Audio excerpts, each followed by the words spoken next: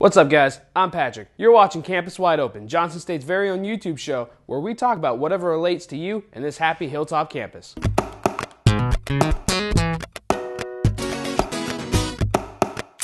It's getting colder, people. And as you can see, it's time to break out the hat, gloves, coats, and boots. Speaking of boots, yeah, that's my segue. Public Safety has recently announced that parking violators will get the boot. Not that kind of boot. No, not that kind either. Yeah, that kind of boot. If you don't have a parking permit, you're gonna get a notice. And probably a ticket. If you get 3 notices, you're gonna get the boot. You don't want the boot. The boot is not your friend. How do you avoid the boot?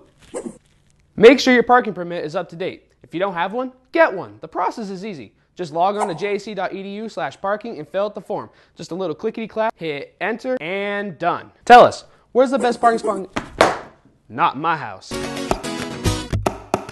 Hey, I'm Eric from Johnson State College. Did you like that video? Well then click over here for more cool videos, or click subscribe.